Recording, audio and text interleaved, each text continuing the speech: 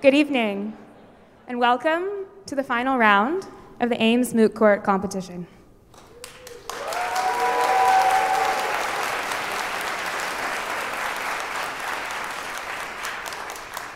My name is Stacy Livingston. I'm a vice president of the Board of Student Advisors and one of the primary organizers of the Ames Moot Court Competition, along with the inimitable Yvonne Smith, Julia Keller, and Catherine Cronin.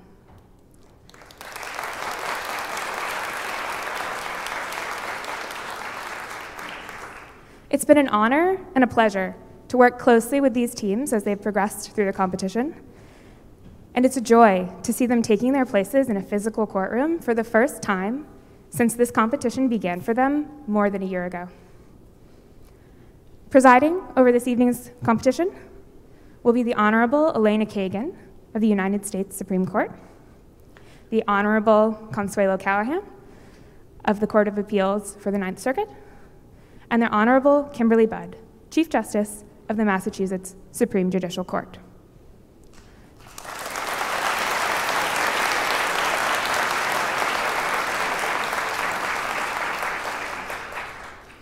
This evening's case is written by Tejinder Singh, Harvard Law School class of 2008. It poses two key questions. The first is whether a court can exercise specific personal jurisdiction over a brand name drug manufacturer who promotes and sells its product in the forum state when a plaintiff was injured by the generic version of the same drug, which is required to copy the key features of the brand name drug by law. The second is whether Ames Statute Section 5101 comports with due process to the extent that it conditions registration to do business in the state on consent to general personal jurisdiction in the courts of the state.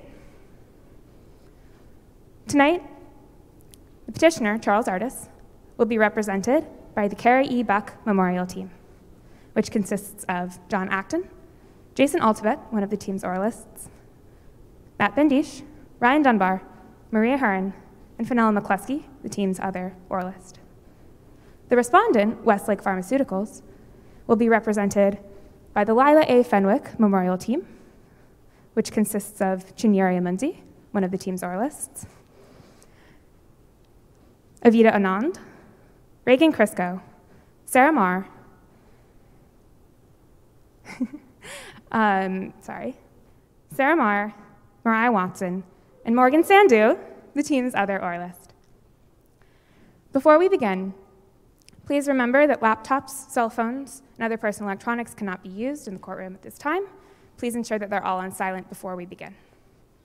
Please also remember that there will be no photos or video that can be taken during the arguments, and please do not leave the courtroom during the argument. Thank you very much. Good luck to our teams, and enjoy the competition.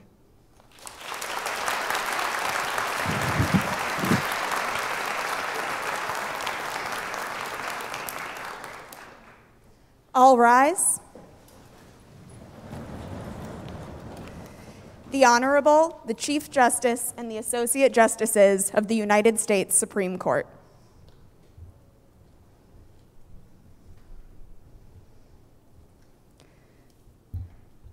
Oyez, oyez, oyez. All persons having business before the Honorable, the Supreme Court of the United States, are admonished to draw near and give their attention, for the court is now sitting. God save the United States and this honorable court.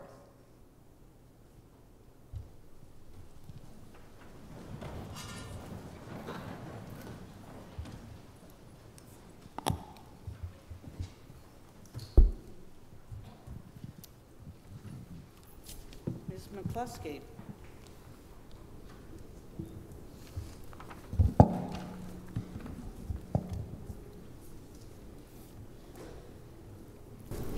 Madam Chief Justice, and may it please the court. My name is Fenella McLuskie, and together with my co-counsel, Jason Altabet, I represent petitioner Charles Artiss. I will address specific jurisdiction, and my co-counsel will address consent jurisdiction. We respectfully ask to reserve 3 minutes for rebuttal. Specific jurisdiction in this case turns on a single question. is there a case-specific connection between Charles Artiss's claim and Westlake's contacts with Ames? Under a straightforward application of Ford, the answer to that question is yes, for two reasons. First, Westlake's marketing, sales, and distribution of brand name DZ in Ames plausibly increased consumption of generic DZ, the type of drug that Artiss took.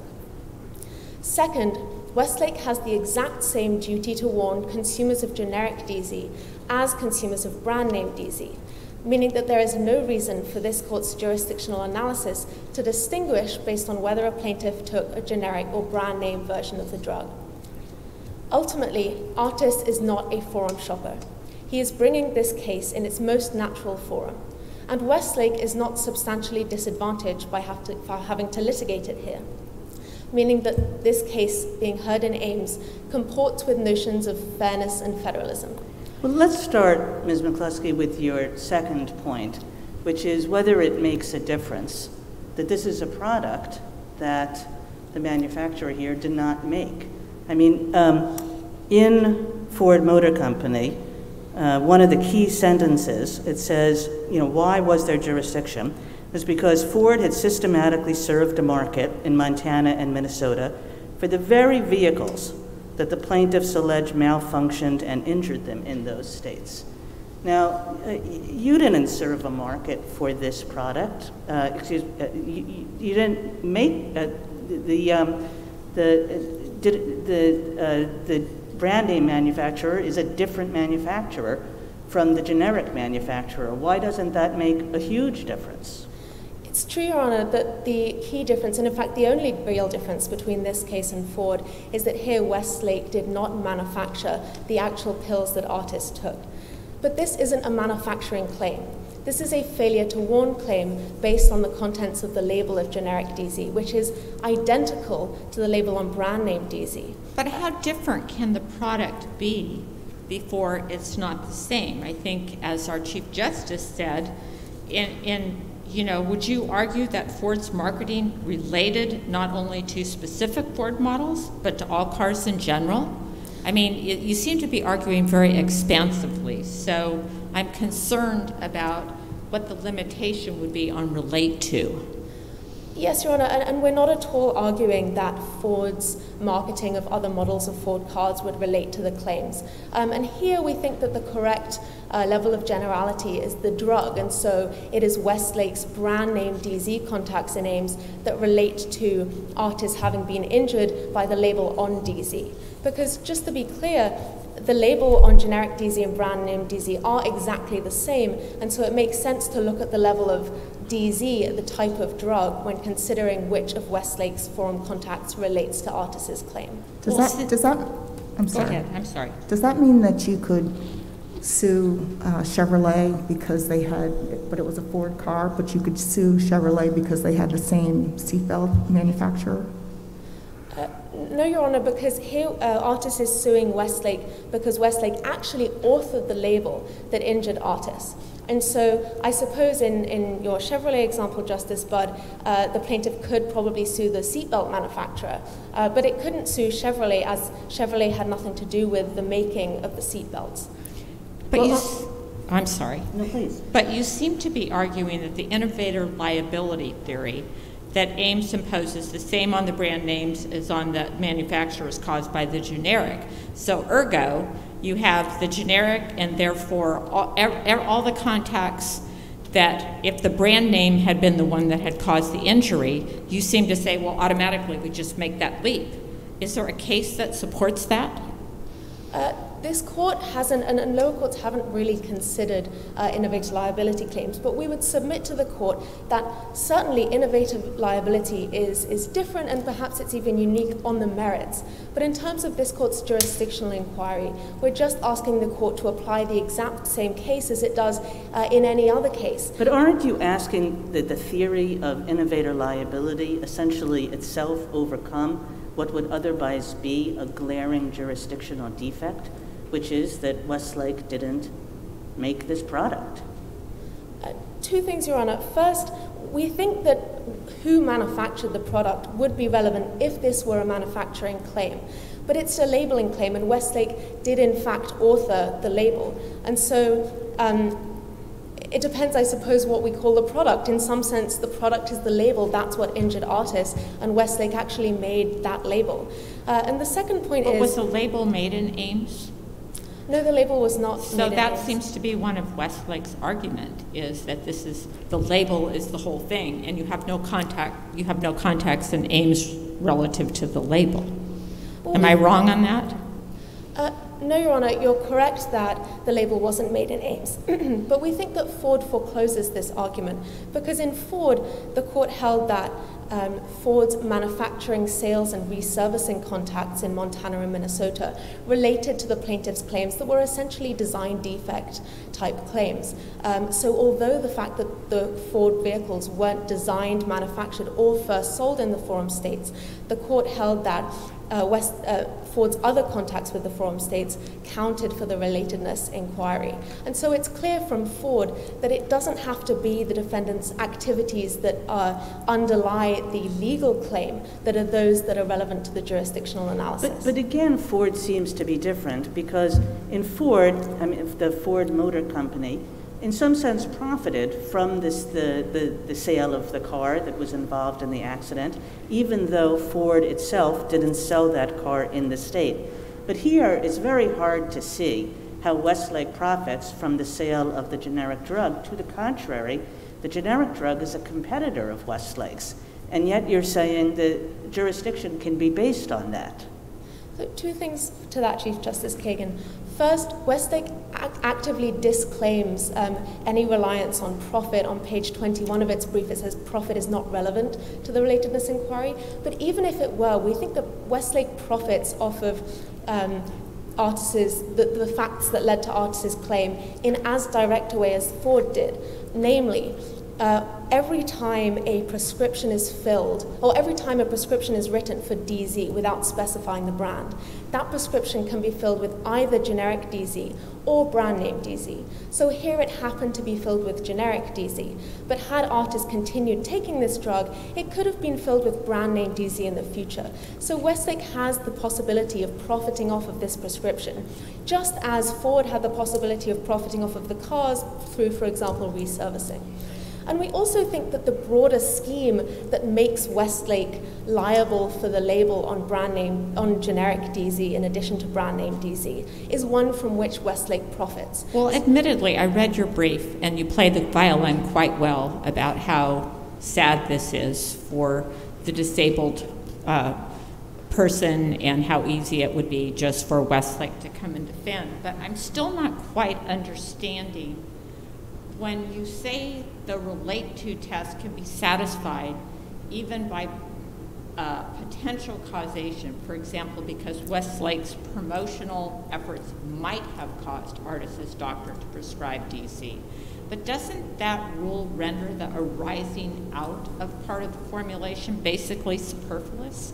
So if even potential causation is enough to create minimum context, then why bother even having the half of the formulation that deals with actual causation at all? So I'm not understanding the test that you're asking us to apply. So to be clear, we're not asking that this court adopt some kind of plausible causation test. Rather, we think that plausible causation is one way to illustrate the way in which a claim can connect to a defendant's forum contacts. And we get that idea from the Ford opinion, specifically pages 13 to 14 of the Slip opinion, when the court talks about how the plaintiffs may never have bought the Ford vehicles except for Ford's extensive contacts. And the court makes it clear, of course, that the plaintiffs don't need to prove that causation, because that would be explicit causation, which the court rejected. But it says that the possibility of that causation makes jurisdiction act. But isn't there a difference, because Ford in that case knew very well that by its marketing activities, its servicing activities, that it was increasing the demand for its product everywhere, both in-state and potentially out-of-state. But here, Westlake is not trying to up the demand for generic drugs. Again, more people buy generic drugs, the less money Westlake makes. It's true that it may not be trying to up the demand for generic drugs, but it certainly is, and we believe that it is aware of that. Surely Westlake Pharmaceutical Company is aware of the dynamics of drug prescriptions in Ames and in other states, and it knows that when it tries to persuade pharmacists to prescribe its drug, a lot of them will end up prescribing DZ without specifying the brand, and that will be filled with either brand name or generic.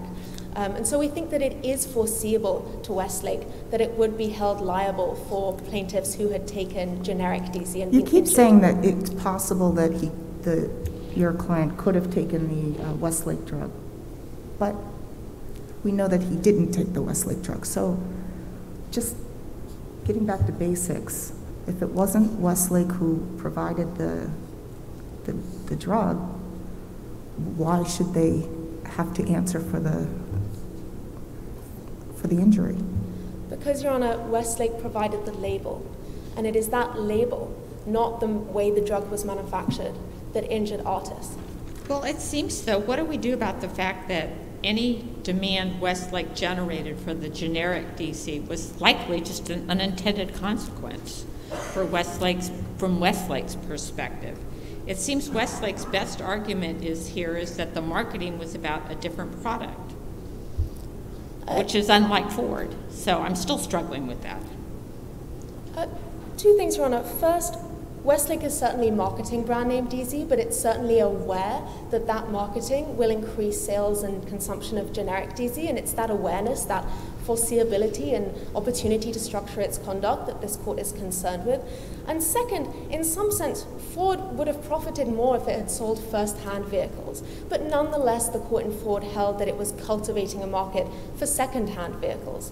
And so there's a kind of indirectness in Ford that is mirrored here. In Ford, the court specifically reserved the question of whether there would be jurisdiction if Ford had not marketed the vehicle brand in state. So if, say, the Ford Explorer had been marketed only in a different state from the one the one in which the accident occurred.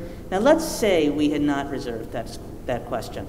Let's say that, in fact, there would have been no jurisdiction if the Ford Explorer had been marketed only in Florida, which was not the state in which the accident occurred. Would then your argument be impossible to make? Not at all, Your Honor. We think it would be exactly the same. Because Westlake markets DZ in Ames, it is that contact with Ames is connected to Artiss's claim. Now, the analog to your hypothetical, Your Honor, is if Westlake had not marketed, sold, and distributed DZ in Ames, rather it had only promoted its other drugs. And there we agree there would not be jurisdiction, because there would be... So you do concede that much? Yes, had Westlake... There would not be sufficient contacts if they had not marketed the brand name? If they had no contacts whatsoever related to DZ in Ames, yes. Because if they had no contacts whatsoever, or if they had not marketed it in Ames? If they had no DZ-related contacts. So we think that even absent Westlake's marketing, its sales and distribution of brand name DZ still relate to Artiss's claim. But if it didn't have any DZ-related contacts in Ames, then there would be no specific jurisdiction. At some point, we have to figure out what this relates to means in a way that people can apply. Like, what should the rule be? When does litigation sufficiently relate to the forum state such that specific jurisdiction exists? Two things, Your Honor. First, we don't think the court has to answer that question here because this is a straightforward application of Ford. And so we would urge the court to do as it did in Ford, say there are real limits to relates to, but because this case is not anywhere near those limits, it doesn't need to... Well, those were just words, right? I mean, whoever wrote that. I mean, what did that mean exactly? Real limits? What real limits?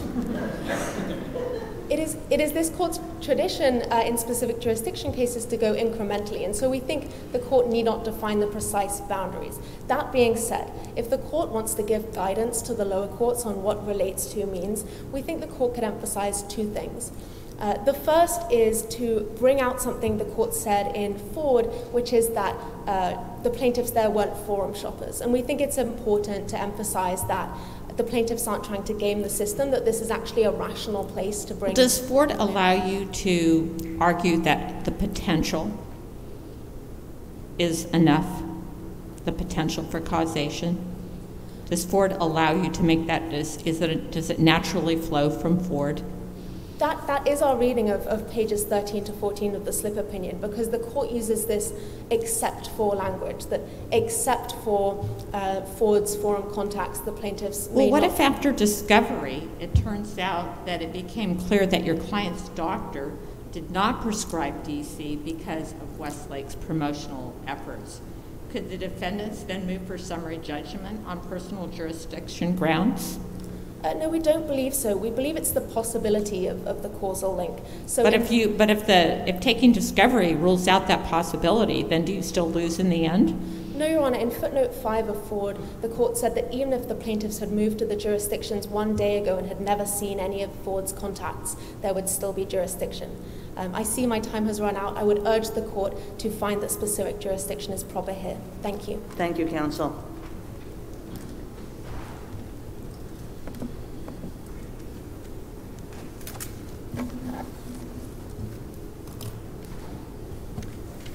Mr. Altabet. Madam Chief Justice, and may it please the court. 6 years ago, Westlake consented to a simple agreement that it would accept the jurisdiction of Ames's courts in exchange for the benefits of being a registered foreign business in the state. Now, twice since that initial agreement, Westlake has renewed its consent, and it has never attempted to withdraw. Today, however, it asks this court to invalidate its prior consent under the Due Process Clause. But under one of two principal paths, this court should reject that request. The first path is simply reaffirming this court's long-standing precedent that a corporation validly consents to jurisdiction when it signs and files the appropriate registration paperwork, so long as state law explicitly links registration to consent. Now, that's a result if the that state passed a law saying that anybody who registers to do business in a state is subject to general jurisdiction, that would be unconstitutional under Daimler, wouldn't it? Why does adding the label of consent make a constitutional difference? Two reasons for that, Your Honor. The first flows from this court's longstanding precedent in Pennsylvania Fire and Robert Mitchell Company and in Nerbo, where it says that mandating jurisdiction in a statute is different than actually offering a bargain to a company. So there, for example, in Pennsylvania Fire, there was notice that by meeting the registration threshold and actually registering, a company would be subject to general jurisdiction. I don't know. This just seems like an attempt to evade Daimler. I mean, Daimler could have said, oh, by the way, you know, there are these very old cases which suggests that a court can just get around everything that we're saying here. But it didn't. It thought that what we said here had some meaning, with that general jurisdiction was for where a corporation was at home, its state of incorporation or its principal place of business, the end. Your Honor, I think looking at Daimler and Goodyear, there's a couple of reasons why this is not simply moving past them.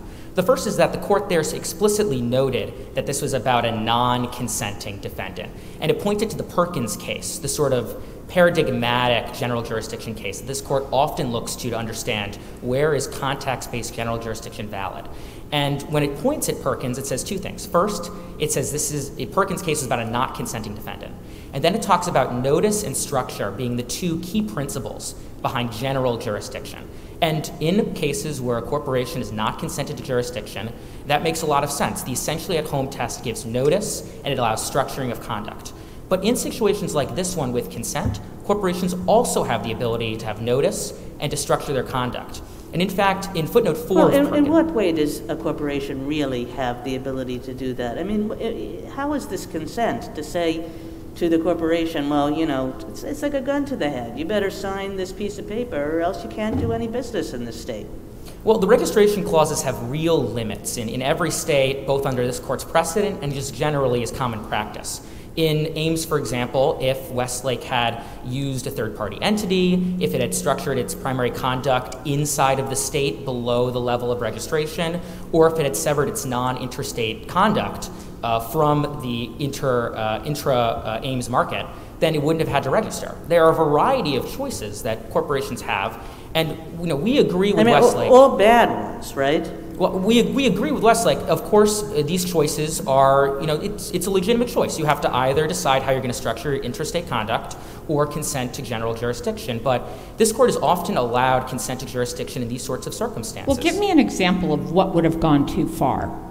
Since you say this statute, this is fine, what would have gone too far if it had been there? What would have gone too far?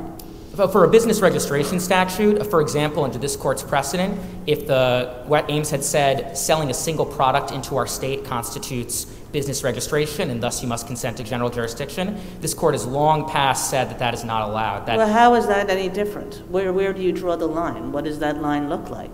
It's drawn on the localized character and the substantial business activities. So the statute itself and the Supreme Court of Ames says that there must be a substantial business inside of Ames in order to qualify for registration. And this court, in a long line of cases, has said under interstate commerce, a registration clause can only affect localized interstate activity. And that makes sense because states cannot simply disrupt the interstate economy. So there has to be something about the actual use of the state's economy that gives it a justification to use these registration clauses. Well, I find your argument a little bit circular. In response to the unconstitutional conditions argument, you argue that there is no constitutional right to personal jurisdiction, and that there is only a due process right not to have property taken without due process. But in the Insurance Corporation of Ireland, didn't we expressly say that the requirement of personal jurisdiction represents, first of all, an individual right? So what authority do you have for saying that, for the proposition that there is no right to personal jurisdiction?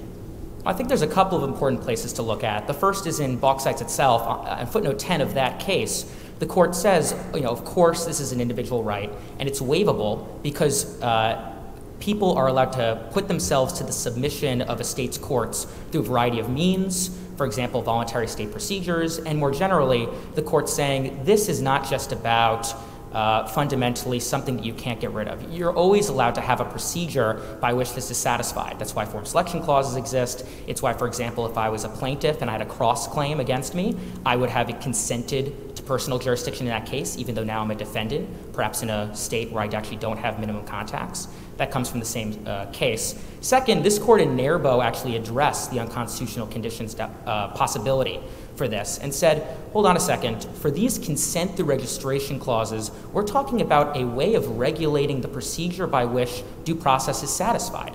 The court said... If part of what it means is to not have one's property taken without due process, is to not have it taken by a tribunal that lacks jurisdiction over the person. So if you are being asked to waive that objection, why aren't you being asked to give up a constitutional right in exchange for a government benefit in a way that implicates the unconstitutional conditions doctrine? In short, looking to the Nerbo case, we think of it like this. Due process is the right not to be subject to a state's jurisdiction without a fair process that reasonably, effectuates the right. And one way of effectuating that right is consent to jurisdiction. Another way is if you haven't consented, as long as it's your place of incorporation or your principal place of business, or if it's a specific jurisdiction case, that you've done enough business activities related to the lawsuit that you're dealing with such that it's fair to hail you in. The usual cases about consent look very different from this one. Usually we're talking about a party consenting to a particular suit, or maybe we're talking about a party consenting to any suit brought under a particular contract. But here, it's like you're consenting to the entire world of claims that can be brought against you. I mean, at that point, are we really even thinking about the same thing? I think we are, Your Honor, for a couple of reasons. To the extent breadth has been important in the court's doctrine, it seems to be about whether it's going to voluntariness. Was it a voluntary agreement? Because there's all sorts of ways to subject yourself to a lot of cases in a completely unrelated state. For example, if Westlake had a 10,000-person union, and they signed an agreement with that union that said any employment actions will be brought in Florida, no matter how related they are to Florida. They could be facing thousands of lawsuits in Florida, and to the extent that that was a voluntary agreement, under this court's precedent, that would be approved as a consent to jurisdiction. And we understand this is broad, this is general jurisdiction, but we think that the real limits in terms of what registration clauses can cover, the structural options that corporations have, and overall the fact that, particularly in a case like this, Ames has less than 1% of the U.S. population. And is there no such thing as just saying the consequences of withdrawing here are just so grave that we're not thinking of this as truly voluntary consent? I think there could be circumstances, case-specific, where that would be true, depending on how the business registration clause was. And like what? So, for example, let's say that the state of California had a business registration clause that said having a single person inside of the state from your company for more than a month constitutes business registration. Now, first, I think that would raise serious interstate commerce problems, but that also would probably implicate the due process clause in terms of, is this a truly voluntary agreement? And we agree there's a very important aspect of voluntariness throughout the court's case law. Why does that say anything about voluntariness? I mean, I can see you saying it has a different interstate commerce dimension, but it seems to me that as long as the consequence is the same, which is, sorry, you can't do business here, the voluntariness of your example is the exact same as the voluntariness of this actual case. Well, in this case, Westlake is able to do substantial interstate business and do it continuously. That is the amount that is necessary to hit registration. But if it doesn't do substantial business, if it doesn't do it continuously, under the statute and under the Supreme Court of Ames's ruling, it wouldn't have to register. Do you have a sense of what substantial is and what continuously is? Well, the Supreme Court of Ames discusses Westlake's 40-person marketing team and says that's an example of substantial business. That's on page 8 and 9 of the record, and it's the Supreme Court of Ames's opinion. And we think that's an important way of thinking about this, because it actually mirrors very closely the court's interstate commerce versions. Well, that's an example, but where's the line? Is it 40, 50, 30? Is there a number attached to this? No, Your Honor, but in the same way that standards and statutes are developed over time through judicial opinion, we think that's available here. But moreover, even if that weren't sufficient, there's a number of different options Westlake has. It could ask for an opinion from the State Attorney General's office, asking what are the consequences of keeping this sort of operation. The State Secretary of State has to give it a certificate of occupancy and a state tax code if it registers or if it hits substantial business. And so well, it can you're ask telling the them Secretary how of to State. do business, but we're really looking at the statute. You're saying they could do business all of these different ways, but isn't it really come down to, does the statute put a gun to their head?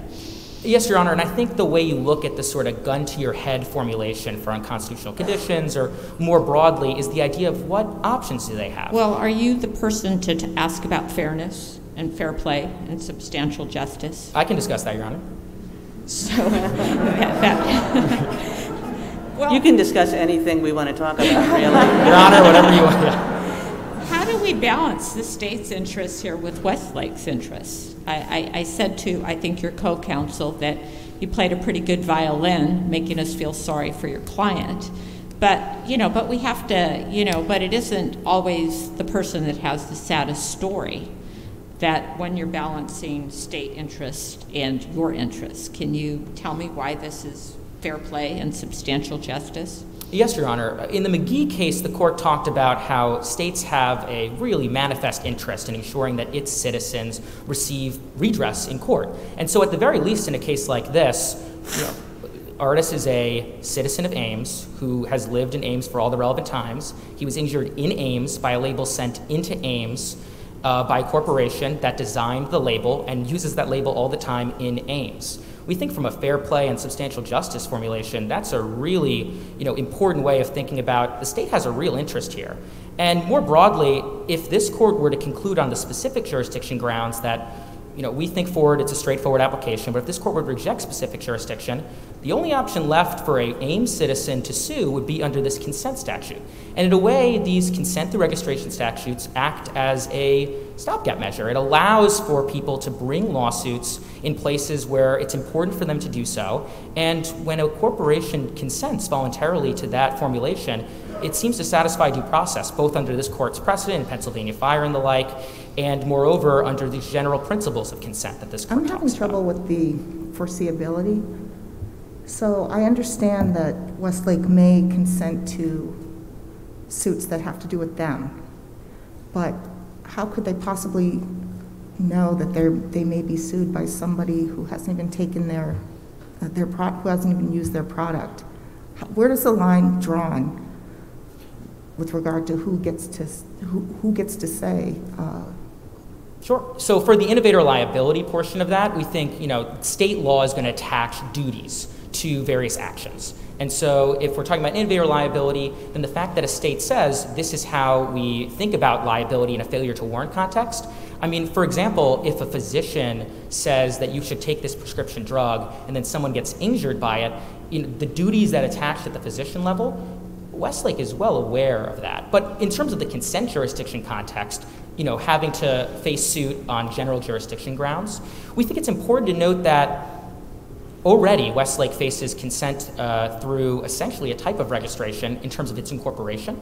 Right? So let's say hypothetically Westlake was incorporated in Delaware and it only had a mailbox there. It could face suit on any liability in Delaware despite having no contacts. And also if its principal place of business, it always faces general jurisdiction. There's a difference between being subject to general jurisdiction in 2 states and being subject to general jurisdiction in 50 states, which is how many it's going to be once states get a hold of the idea that they can do this.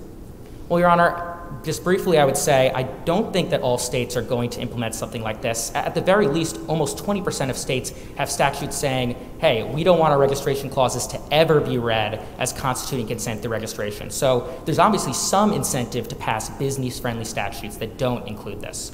More broadly, however, there's always going to be the choice of whether to go consent in one state or another state. So, for example, let's say Alabama has the worst innovator liability law, and Westlake says, I never want to be subject to that.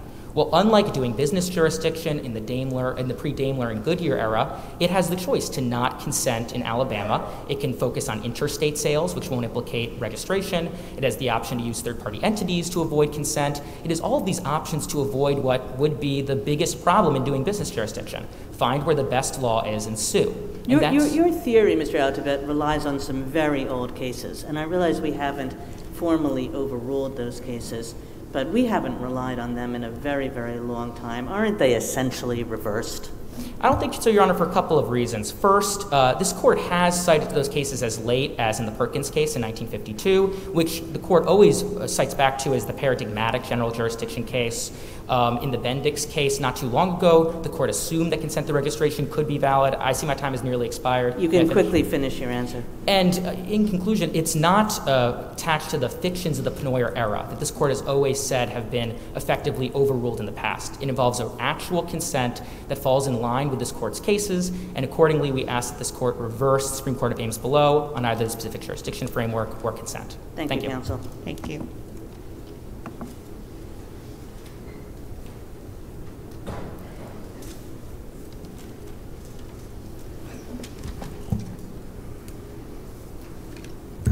Madam Chief Justice, and may it please the court.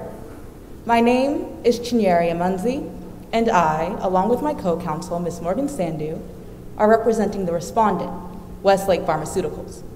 I will address the issue of specific jurisdiction, and Ms. Sandhu will address the issue of general jurisdiction. Your Honors, this case is about the awesome power of personal jurisdiction and the thoughtful, thorough, and fair limits the Due Process Clause places on the exercise of this power. Here, Petitioner asserts that Ames State has specific jurisdiction over his negligent and reckless labeling claim against Westlake Pharmaceuticals, but this cannot be true for 3 reasons. First, the essential tenet of specific jurisdiction is a connection between the plaintiff's claims and the defendant's actions in the forum state. There is no such connection here. Why isn't there a connection if the reason that the plaintiff was injured was the label that Westlake put on its product? There is no connection for 2 reasons, Justice Bud. First, the injurious product does not belong to Westlake. It is wholly owned by Santos Laboratories. But that wasn't what they're arguing. They're arguing that the label was faulty, not the product. Even if we look at the label as the product that turns this case, as the petitioner has long noted, and as the Ames Superior and Supreme Courts have also agreed, none of Westlake's labeling activities take place in Ames. And so that supports, again, a finding that Ames does not have specific... Well, I mean, suppose that this were your product, or, the fact that the labeling is not in this state, would that have made a difference under Ford? Yes. Under Ford, this court spoke extensively about the fact that Ford systemically served the market. Before you say that, I want to understand, if this had been your product, it wasn't the generic, are you saying there still wouldn't have been personal jurisdiction? My apologies, Justice Callahan. If this had been our product, there would be specific jurisdiction under this court's precedent in Ford. Okay, and that's even if the labeling was done in some other state. Isn't that right? That is correct. So why is it any different here? Ford is basically, it was not a labeling claim, it was a design defect claim. And Ford said it doesn't matter if the product was designed in some other state, still there's personal jurisdiction here. And similarly, it doesn't matter that the labeling was put together in some other state, still there's personal jurisdiction here. Why isn't it the exact same? It is the reasoning in Ford that counsels this court today to take a different analysis. In Ford, this court spoke extensively about the fact that Ford systemically served the market for its own products, that it asked residents of Montana and Minnesota to use those products, to become lifelong users of those products, and then when those same residents were injured, tried to disclaim jurisdiction. But here again, the critical difference between the case before this court today and Ford is the fact that the product... I think, and this goes back to Justice Budd's question, you're kind of fighting the substantive liability statute. There's a statute, and it's not an issue in this case, which says that you are as responsible for the product that the generic manufacturer puts on as you are for the label that the generic manufacturer puts on, as you are for the label that you put on the brand product. And if that's the case, why should there be any difference? While that is correct, the innovator liability theory itself also counsels this court to take a different analysis. In the two seminal cases that established that theory, Novartis in California and Merck in Massachusetts, both of those cases spoke extensively about the labeling activities of brand name pharmaceutical companies. Well, except I guess innovator liability is not subject here, and so that exists. You just conceded that if it were your product here, that there would be personal jurisdiction. So innovator liability says generic and brand exactly the same. So where's the daylight here? I'm going, if that, then this. How do you get around that? The theory of innovator liability recognizes the fact that the two products must be biochemical equivalents, but it does not conflate the two products into one. It in fact still recognizes that one product is the brand name product and the other belongs to a wholly separate company. I think you're just fighting the substantive statute. I mean, I can understand why. Somebody's saying, why should we be responsible for somebody else's product? But the legislature has said the reason you should be responsible for somebody else's product is that they have to put your label on their product. So you're just as responsible for their product as you are for your own. In which case, as Justice Callahan just said, I guess I don't see where the daylight is. Why doesn't it follow as night the day from Ford? 2 points in response, Chief Justice Kagan. First, we do not fight the underlying question of liability. We simply assert that Ames is not the proper forum to hear that question. It may be helpful to turn to another court, the Southern District of Florida, that has considered this exact question. Specific jurisdiction when a negligent and reckless labeling claim is based on the theory of innovator liability, both pre- and post-Ford. Pre-Ford, the Southern District of Florida mistakenly relied on but-for causation, and upon allowing rehearing after Ford, it still held that specific jurisdiction is inappropriate unless the labeling activities of the brand name pharmaceutical company occurred in that state, because that is the underlying core conduct, the underlying reasoning for the innovator liability theory in the first place. To allow otherwise would be to stretch both the theory of innovator liability and specific jurisdiction itself to the point of being almost unrecognizable. Well, I guess I asked this of your colleagues on the other side, your dear friends on the other side, how would you have us decide when a contact is related to a claim? It obviously has to be more than just causation. Can you give us a rule that we can use so that we can decide this case? Yes, we would adopt the same rule that this court put forward in Ford, that there must be a strong nexus between the plaintiff's claims and the defendant's actions in the forum state. Well, so Ford seems to leave open, though, the option of potential. Someone named Justice Kagan wrote in there that I was that it seems to leave that open. But I can't speak for that individual. So what's the, can you tell us? What is she thinking about? Yeah. While there is potential, and even in Ford, to previous questions, the fact that the product design and manufacturing did not occur in Montana or Minnesota was not dispositive, that should make a difference here today when the injurious product does not belong to the defendant. So Ford is distinguishable here today, but the rule still applies. We do not ask this court to depart from Ford, simply to find that when there is a disconnect between the defendant and the injurious product, that strong nexus cannot be satisfied by simply pointing to Westlake marketing and selling its own product. But this claim has nothing to do with the making of the product. It has something to do with the labeling of the product. I guess this is another way of asking the exact same question. It has only something to do with the labeling of the product, which in fact Westlake does. Westlake puts its label on this other product even though it didn't make it. And if the idea of specific jurisdiction is a connection between the defendant and the forum and the litigation, meaning the claim, this claim is only about the labeling. We agree that this claim is about the labeling, and that specific jurisdiction requires a connection between the plaintiff's claims and, critically, the defendant's actions in the forum state. But you said you would defend the claim in Ames if it were your product. So by deciding to serve Ames Market, you have already signed up to defend products liability actions brought by Ames residents in Ames courts, including actions about the adequacy of your label. Because if your own product injured an Ames residents, they could sue you. So what's unfair about having to defend this generic? It's the same thing.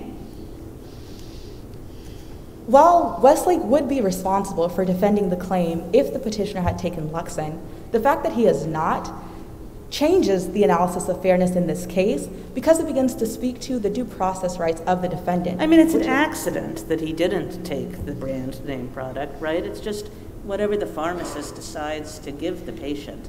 So could easily have taken your product. We actually think that is not quite as accidental as it seems.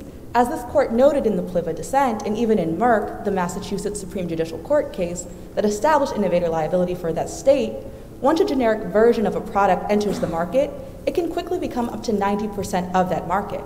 And many states have adopted statutes that either suggest or even require pharmacists to fill prescriptions with the generic product. And so it is very likely that if petitioner had continued to fill that prescription, Santos Laboratories would have continued to benefit. And it is this reality of the pharmaceutical industry that also counsels this court not to allow specific jurisdiction today.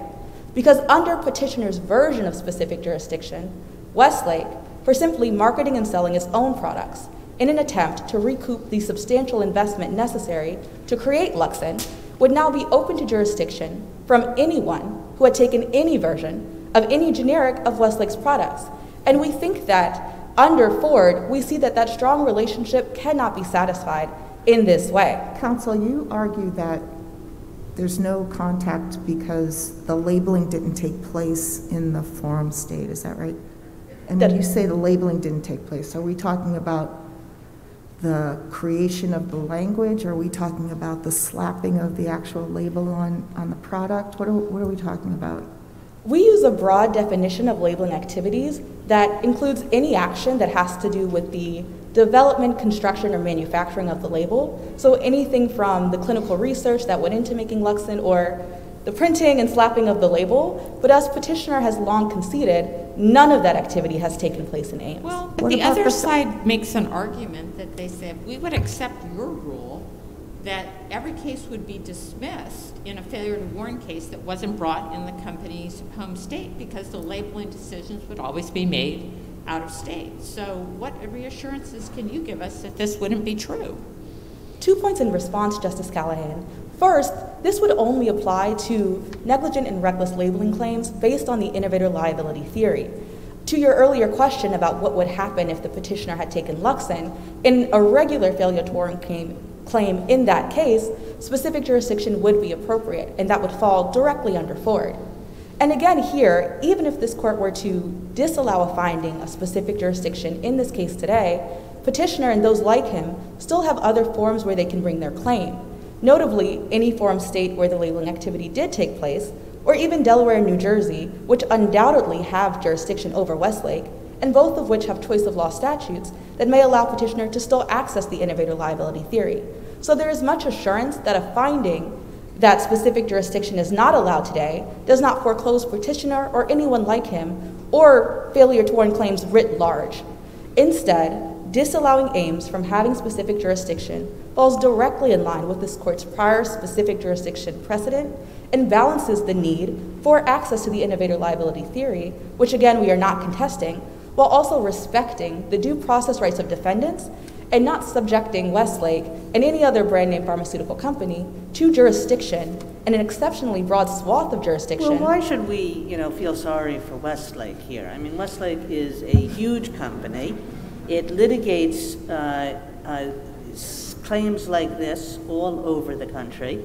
It litigates claims just like this in the state of Ames involving its own products. There would be no difference in the way the suit would work, whether it was a generic or the brand name product. Why isn't it completely fair to subject Westlake to suit in the state of Ames? Turning to fairness, it is not fair because that would be a violation of Westlake's due process rights. And the fairness analysis... Well, part of what it means to be a due process right has to do with, does this seem fair? This seems pretty darn fair to me. I mean, Westlake is litigating these suits all over the country, including in the state of Ames. What's the problem with litigating one more? Don't forget the other side's disabled, too. Don't forget that. You're multi-billion-dollar, other side disabled. Turning to this court's 5 fair play and substantial justice factors, this would violate those factors for 3 reasons. First, the interstate judiciary has an interest in efficiency, and efficiency is often defined as not dragging out litigation for unnecessarily long periods of time. Looking at petitioner's claim itself... I have to say efficiency sort of suggests to me that Westlake can litigate this suit here just as it's litigating many suits of the exact same kind here, rather than asking Mr. Artiss, who has been allegedly injured by your product, to fly across the country and use, lawyers that he doesn't have in a different state. If you want to just talk about like fairness and equity, it seems as though it's all on one side here. That side not being yours. 2 points in response, Chief Justice Kagan. To borrow some language from the Northern District of Texas in a case called Groom, litigating a suit in a foreign forum is not a trivial burden. Fairness, and this court's analysis of fairness, has always been... Well, however not a trivial burden it is, it's a much more serious burden for Mr. Artiss than it is for Westlake Company that is doing business in the state of Ames, that has lawyers in the state of Ames, that is litigating other essentially identical suits in the state of Ames. It will litigate a few more. It would litigate quite a few more, Chief Justice Kagan. To use a more common language sense of fairness, again, allowing specific jurisdiction in this case would open up Westlake and any other brand name pharmaceutical manufacturer to a broad swath of jurisdiction from anyone who has consumed a generic version of its product. Westlake has no control over if, when, or how many companies decide to profit off of its substantial research and investments to create those products. But that's an objection to the substantive liability statute, but that's not at issue in this case. No, it is not at issue in this case. And again, we do not object to the innovator liability theory, but we object to the contention that specific jurisdiction is appropriate when a claim is brought based on that theory solely because Westlake, or any company like it, has decided to market and sell its own products. Well, let me take you back to, if I was stumbling over the arise out of and relate to test. If they can't make that, if the other side cannot, if the petitioner can't make that, do we get to the fairness argument? Yes, we would still get to the fairness argument even if this court found that arise out of or relates to was not met today, because as this court expressed in International Shoe, a finding of specific jurisdiction must always be in line with fair play and substantial justice to be constitutional. So, but if they can't show it relates to, don't they just lose there? Or do we, that's what I'm asking. Or do they get to then still, can they make up for that with fairness? Can fairness make up for if you can't meet the element of arise out of or relate to? What happens if they don't meet that argument? Is it over? No, then that would not work. All three are required for a finding of specific jurisdiction to be appropriate. Purposeful availment, arises out of and relates to, and comporting with fair play and substantial justice. And as this case, or finding of specific jurisdiction would not, we respectfully request that this court affirm the decision of the Ames Supreme Court. Thank you, Ms. Amanze.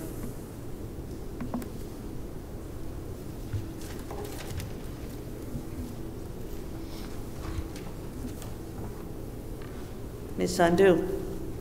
Madam Chief Justice, and may it please the court.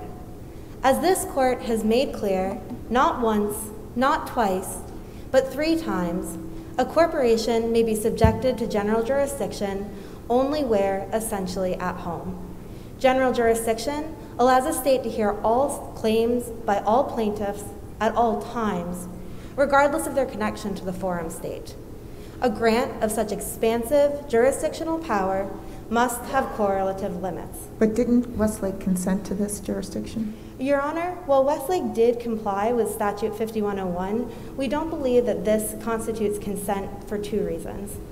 The first is that, as defined by Black's Law Dictionary, consent requires a voluntary yielding to the desires or wishes of another. Here, there is no voluntariness. There's no Well, I don't understand that. I mean, you signed a piece of paper, right? And what's not voluntary about that? Voluntariness requires alternatives, particularly the alternative. There's an alternative here. I mean, you'll make less profits if you don't sign that piece of paper. Yes, Chief Justice Kagan, we would lose our profits by not being able to engage with the Ames market. Anytime somebody doesn't make as much profits as otherwise, that's not voluntary? No, it's not voluntary here for 2 key reasons. The first is that while Westlake has the option to withdraw from Ames, lower courts who have been asked to address this exact issue of jurisdiction by registration have found that that option to withdraw is not truly voluntary in our modern economy. For example, the Delaware Supreme Court in Genuine Parts, where it was discussing jurisdiction by registration, found that that is not a voluntary option. And the second reason that it's not voluntary is I guess I'm still struggling to understand why. I mean, how much business does one have to lose to make it not voluntary? Well, Chief Justice Kagan, we don't believe there's an exact amount of business that one has to lose, but part of the problem and part of what makes this not voluntary is the compounding nature of jurisdiction by registration. If Ames is allowed to do this, every other state in the union will also be allowed to do this. Well, but the parade of horribles is what you brought out there. It seems to me that it just hasn't happened. What you say, the parade of horribles, there's been time and it hasn't happened in every other state. Justice Callahan, we actually would disagree with that contention. Okay, go for it. There are currently 8 states who have expressly disclaimed jurisdiction by registration only because of doubt about its constitutionality. In those states, it is presumable that they would have jurisdiction by registration, but when the state Supreme Courts considered it, they felt that there was too much tension between jurisdiction by registration and Daimler. Because of that, they disclaimed the ability to subject the corporations registered there to general jurisdiction. were this court to hold 5101 constitutional, those 8 states at a start would be able to, again, reassert jurisdiction by registration. Well, do you concede that in Daimler we did not specifically overrule those cases? We know how to do that, so we didn't do that. This court did not expressly overrule those cases, but in Daimler itself and many other cases, this court did cast doubt upon those cases. Well, how did it cast doubt upon them? I just think it's two different things. Daimler is about kind of contact jurisdiction, and then we have another set of cases about consent jurisdiction that, granted, are old. We haven't had to revisit them for quite a while because they're pretty stable, and people understand that if you consent, you subject yourself to jurisdiction. Well, Justice Kagan, as part of those cases being old, they were decided under a different jurisdictional framework, the Chinyere-era framework, and specifically looking to footnote 18 in the Daimler majority opinion, it warned litigants that cases from the territorial Chinyere era should no longer attract heavy reliance today.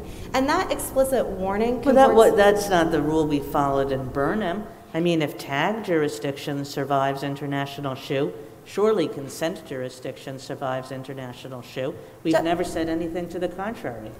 Well, this court has not said anything to the contrary. There are 2 reasons that Burnham would not control in this situation. The first is that the court distinguished in Burnham from the prior time it considered tradition in Schaefer by the idea of a present versus an absent defendant. And here, in this case, Westlake is an absent defendant. It's a foreign corporation in the state of Ames. Now, Chief Justice Kagan, the second reason that Burnham could not control here is because the court had a different ruling in Schaefer, which preceded it and was a more majority opinion, as opposed to the plurality in Burnham. And when the majority looked to what tradition meant in Schaefer, it first looked to whether that old method of jurisdiction remained valid. And where it found that the foundations and the need for that jurisdiction had been eroded, it found that it no longer comported with due process under international shoe. Well, I would agree with you that the consent, as a business, I wouldn't like some of these consent statutes, but you seem to argue that the consent in this case is broader than the consents in other cases that we've said are okay. But is it really correct that a party can never give open-ended consent? Like, for example, let's say the state offered you $1 billion in exchange for accepting general jurisdiction. Would that be unenforceable? Justice Callahan, we do think that that would probably still be unenforceable. It's slightly different thinking about the state extending an additional benefit, the money, as opposed to requiring someone to accept a burden. But well, it just seems like you want to do whatever you want to do, and that that there is no consent out there that would meet your criteria. So, what would meet your criteria? Well, there are 2 specific things that come to mind that would meet our criteria. The first is if Section 5101 were directed at obtaining something more analogous to specific jurisdiction, that would be a very different case. Part of what makes Section 5101 unconstitutional is that it is requiring consent to general jurisdiction. And we heard a lot today about the interest of the plaintiff in this case, but it's important to remember that whatever the court holds with Section 5101 is not just about Artiss's ability to sue the corporation. It is about the ability of any plaintiff from anywhere in the world to come to Ames and force Westlake to stand for suit there. But you're saying that companies can't enter into these agreements. That doesn't sound right. I mean, a business should be able to do what it finds is in its best interest. Justice Budd, the unconstitutional conditions doctrine effectively speaks to that. One of the critical differences between the forms of consent that this court has recognized and what Ames is asking for here is who's on either side of that transaction. In most of the consent cases that this court has considered, and in every consent case after international shoe, it has been between 2 private parties. Here, instead, you have the state attempting to force Westlake to forego its constitutional right. It's not forcing anybody to do anything. Westlake doesn't have to sign. There's a choice. You make the business decision. Even if Westlake were to have that choice, this option would still be foreclosed by the unconstitutional conditions doctrine. The unconstitutional conditions doctrine recognizes that even if an individual can consent to something, even if an individual can waive their right, the state cannot force them to waive that right in order to benefit. So in this case, you have the state of Ames asking Westlake, the corporation, to forego its constitutional right, in this case, the right to be free from general jurisdiction, except for essentially at home. So you're saying you can't waive a constitutional right? It can't be forced by the state to waive a constitutional right. And how is the state forcing Westlake to I waive the misspoke, constitution? Justice Budd. It's not the idea of it forcing the corporation to waive a constitutional right. It's putting the corporation to that choice in the first instance. But you're assuming the answer to the question by saying that the constitutional right is not to be subject to jurisdiction except in the state of a corporation, the state of principal place of business. But that's exactly what's at issue in that case. You can't assume that. I mean, it might be, and many of our older cases say it is, that there's no constitutional right if there's consent. Yes, Justice Kagan, while older cases do say that, this court's modern due process cases when it comes to jurisdiction, especially general jurisdiction, have clarified that when it's general jurisdiction at issue, a corporation has the right to be subject to general jurisdiction only where, essentially at home and in its principal. Well, it sounds to me like... Excuse me, sir. Please. No, go ahead. I was just like, you argue that under Daimler you have a due process right only to be subject to general jurisdiction when you are at home. How can that be right? I mean, I see why you like it, but how can that be right? Justice Callahan, we believe that under Daimler that is what must be right.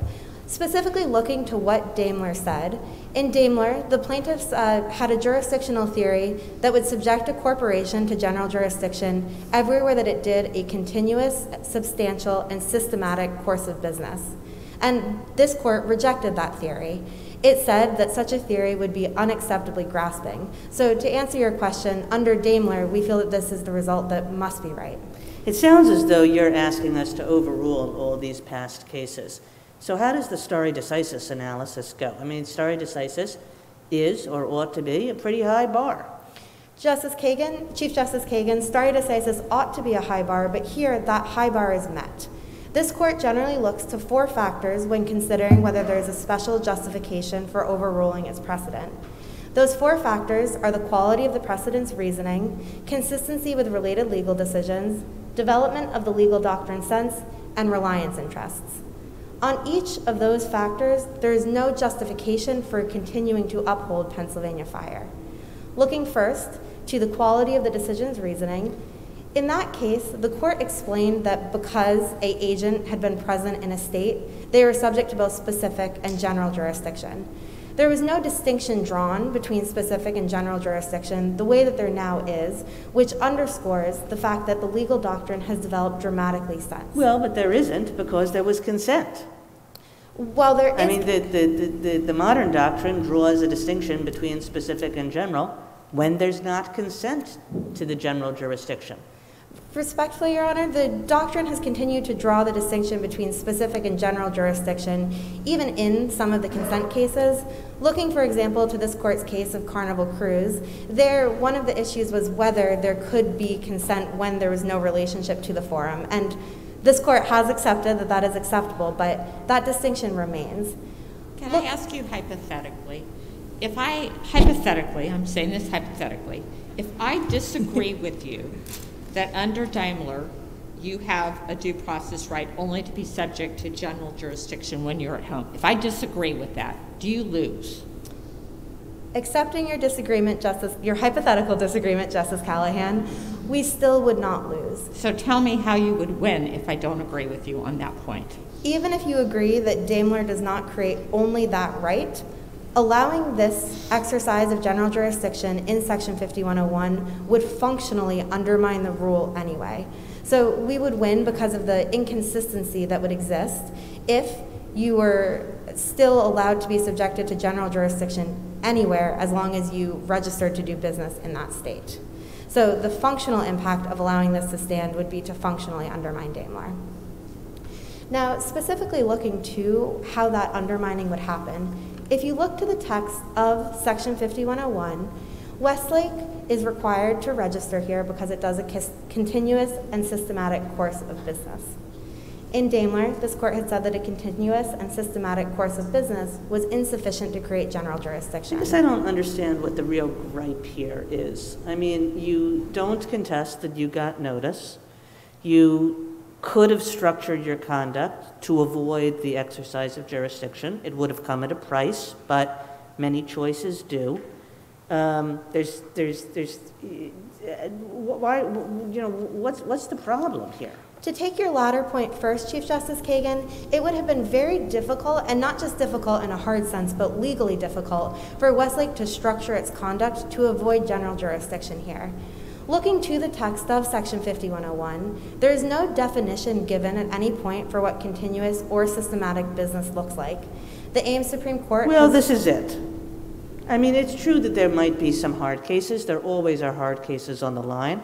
But you have a multinational corporation that's doing business across the United States. That's continuous jurisdiction of a kind that's going to satisfy this statute. There's no real vagueness here. So accepting that they do satisfy the statute, this would still be unfair because it would still deprive Westlake of the predictability of knowing where its primary conduct would subject it to suit. Looking to how— Any place that it signs one of these things. If it signs, it's subject to suit. It's very clear. It would be clear that it would be subject to suit, but what is unclear is where its specific conduct would make it subject to specific suit. So while Westlake would know that it could be sued in Ames, it would have no idea where its conduct in the United States would subject it to suit within the United States. General jurisdiction means that a Florida plaintiff could come to Ames seeking the benefit of innovator liability. Well, but you could check for the states that have this innovator liability, and if go in those states, you're better off. That's true, Justice Callahan. We could avoid doing business in some capacity in those states. There would still be a question of whether we would be subject to innovator liability from our interstate business activity. But putting that aside, it's not just innovator liability. It could be any sort of suit. The problem here is the lack of predictability about where your forum conduct will subject you to suit. And it's helpful to remember that this case is decided against the backdrop of specific jurisdiction. This court has seen general jurisdiction as a safety valve, as a way to ensure that there is at least one place that a plaintiff will be able to bring a suit. That is a very different conceptualization than what 5101 captures. Section 5101 and others— Well, the question is whether that conceptualization is the right one, where the company has itself consented, and where the state puts a company to a choice and the company itself consents. There's nothing unpredictable about what the company is consenting to here. The company doesn't like it because it will subject it to suit across the United States, any place that it signs this agreement. But that's just, I'm sure you'd rather defend every suit in Delaware, but there's nothing unpredictable about the opposite system. Chief Justice Kagan, we feel that this is similar to the question that was considered in Daimler. And putting aside briefly the issue of consent or lack of consent, in Daimler— But isn't that the whole issue? That is the whole issue. I mean the issue right here of predictability and the idea that by consenting you would be subject to suit in every state.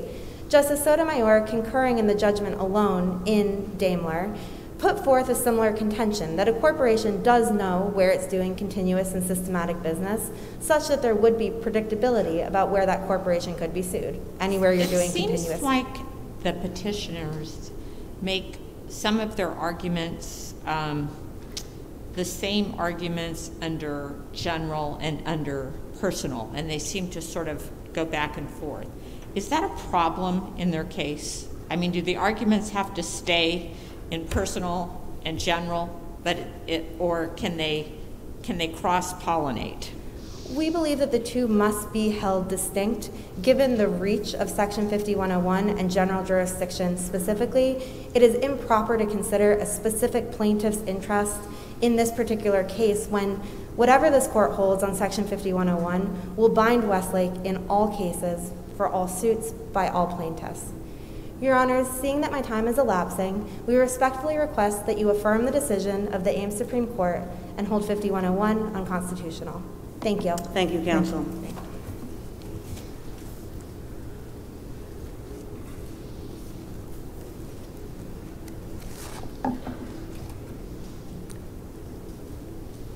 Counsel? Madam Chief Justice, and may it please the court, I'd like to make two primary points on rebuttal. The first is that Westlake again today fights the substance of innovator liability, even though they've already conceded below that the innovator liability is not at issue here. The important question is, how does innovator liability affect jurisdiction?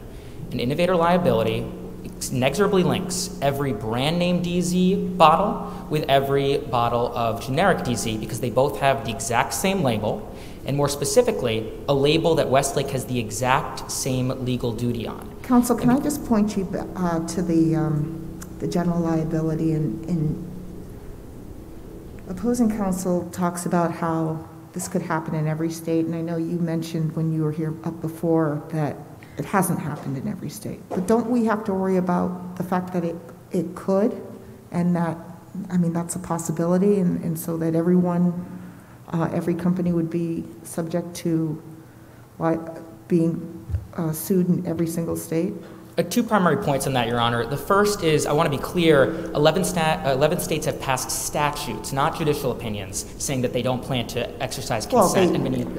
That they don't plan to, or that they aren't right now? Well, that they're forbidden from. They'd have to repeal those statutes. But more broadly, even if a couple of dozen states, for example, were to decide that consent to registration is how they want to structure the way their state is, there would still be many options that Westlake has in each one of those states in a way that's very different from doing business jurisdiction. They would have the ability to, for example, use third-party entities. They would have the ability to decide that their localized activity is going to be low enough to be under the registration. And in fact, in many states, in Pennsylvania, for example, violating a registration clause doesn't come with much of a penalty at all. It's a $500 fine, and you can't receive a jury verdict in a non-debt action unless you register on the day the jury goes out and unregister when they come back. I mean, there's a lot of very low bars for these registration statutes, and I think it helps to establish that Daimler and Goodyear were about notice and structuring of conduct. And anytime personal jurisdiction is at issue, those are what's at play. In the specific jurisdiction context, as the court said in Worldwide Volkswagen, it's always going to be about structure. Do I want to be subject to a lawsuit here or here? I can sever my connection. I can change my connection based on specific jurisdiction. Do you want to respond to when I asked counsel for Westlake, if I don't agree that Daimler stands for the proposition that you can only be sued at home, do you lose? What's your response to that? No, Your Honor, and it also depends on how Your Honor comes to that decision. So the first is, does due process have to do with the general process by which jurisdiction is exercised, or does it have to do with an actual substantive right flowing from the decisions? If it's about the process, consent is still valid. But even if you decide that general jurisdiction itself is a substantive right, under the unconstitutional conditions doctrine, a relationship can be sufficient to overcome unconstitutional conditions. I see my time has expired, so I ask this court to reverse the Supreme Court of Ames and find jurisdiction straightforwardly fair. Thank you. Thank you, counsel. Thank you to all the counsel.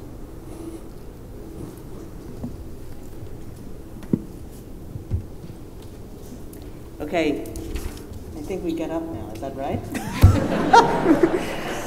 All rise.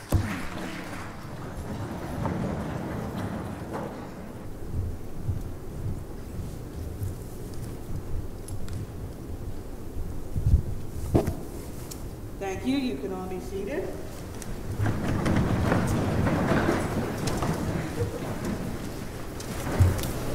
I think I have some awards to give out, which you've all waited patiently for. And then we'll all make a few remarks, and then retire for the night, and the three of us will also speak to the teams upstairs individually. This was, I'll give my remarks later, but I'll just say right now, this was absolutely great, and it did not seem obvious at all who should go home with the prizes, but had to make a decision. So the best oralist goes to Morgan Sandhu.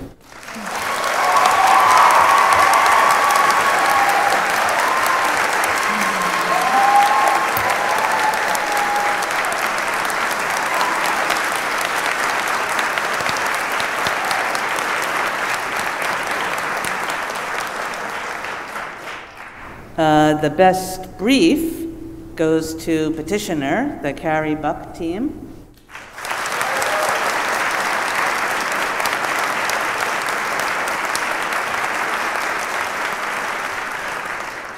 And the best overall team, is that the third one? The best overall team also goes to the Petitioner, the Carrie Buck.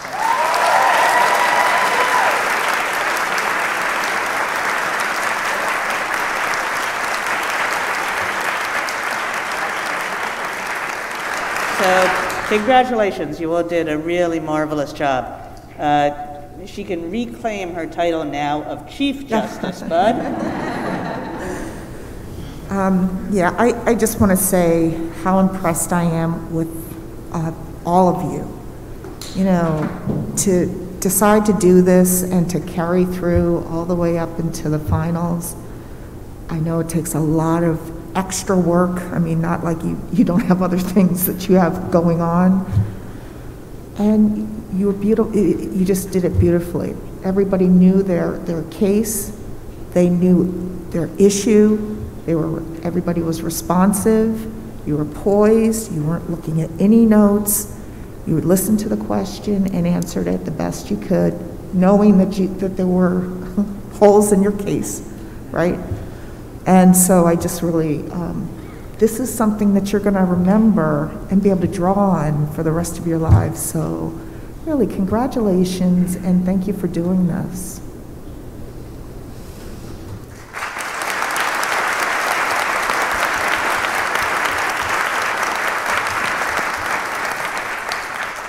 Justice Callahan.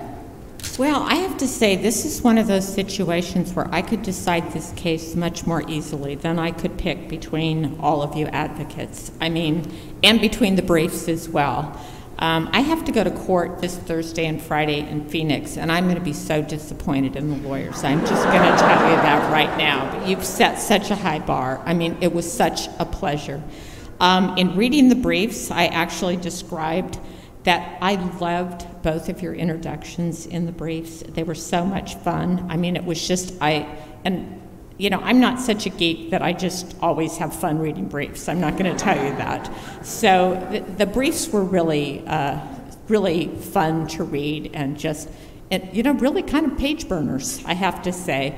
And you were all so poised, and I would, you know, I know how hard you worked to be here, but that you could, you know, I would be delighted to have you appear in front of me tomorrow and you could hold your own with any of the people that I see. And you all, you know, you had different personalities, you had different styles, but I didn't see one, there was not a major faux pas. You know, sometimes when you judge these, someone gets the deer in the headlights look, and it's kind of scary for them. But you were all just amazing. You all answered the questions, and it was so difficult, and it was so close. So beautiful job, all of you.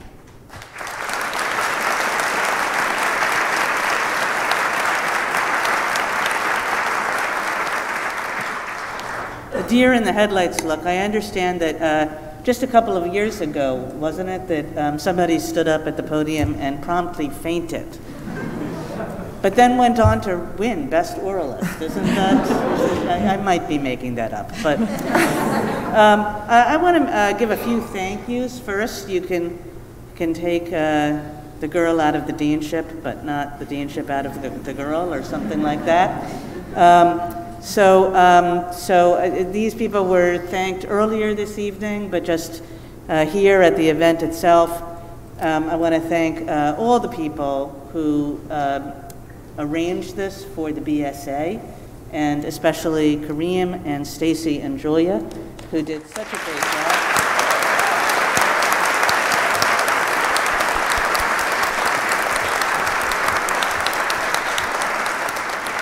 I mean, as hard as the participants in this event work, so too the organizers of this event put in some long, hard hours, and it really showed. So thank you all. I want to thank Yvonne Smith, the indefatigable I mean, does she ever get tired of doing this, I want to know?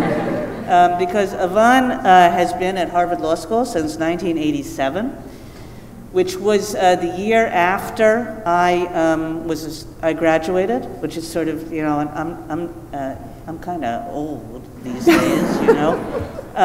So Yvonne was doing this job all the way through my deanship, so I can't, year after year I thanked Yvonne, and year after year she really, you know, I felt really grateful to have her, and so again, thank you, Yvonne, for doing everything you do.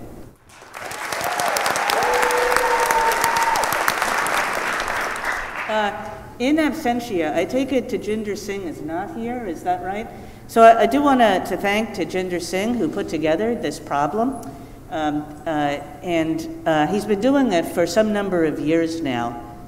And he's just, you know, he's an awesome lawyer. He was a student of mine, Mr. Singh was, and he was a great student. He's argued before me on the Supreme Court, and he's a great advocate.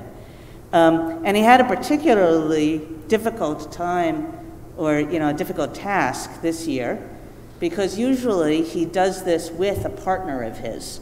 And the partner is somebody who was also a student of mine, who was a classmate of his, and a great friend of his. But she just bailed out on him this year. And the reason she bailed out on him this year is that she's the Solicitor General of the United States now.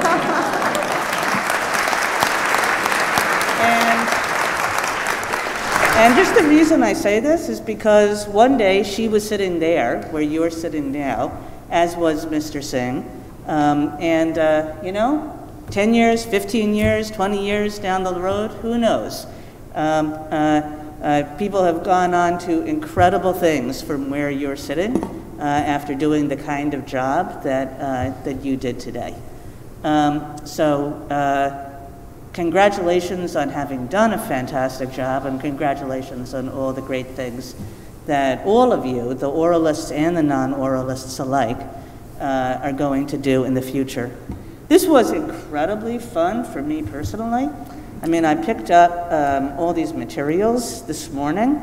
I hadn't looked at them prior to that, and I said, oh my gosh, this is about Ford.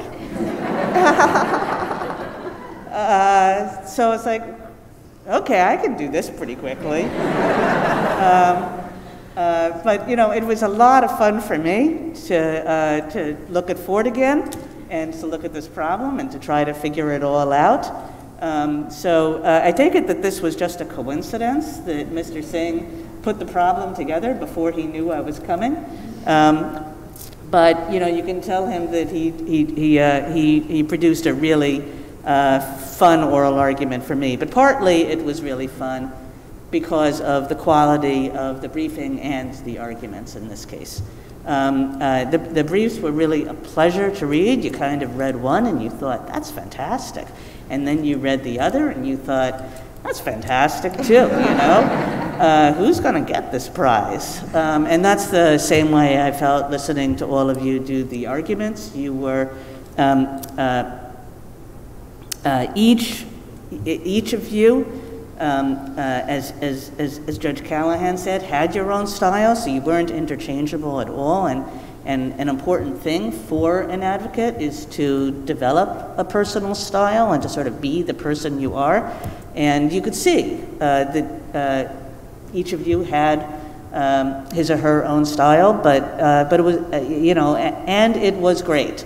Each of you in your own way. And so we had a hard time picking between the briefs, and we had a hard time picking among the oralists, and all of you did a really fabulous job, and I look forward to talking with you more upstairs. But I know that, you know, I know how many countless hours people put in this event, and again, both the oralists and the, you know, the brief writers, you know, the oralists get the kind of glamour roles, but the other people on the team are just as important, and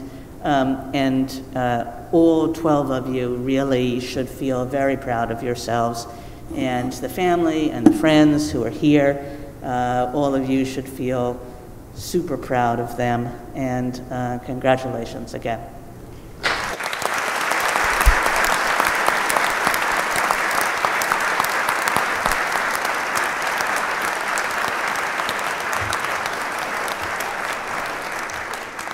So have a good night, and to the teams, we'll see you upstairs.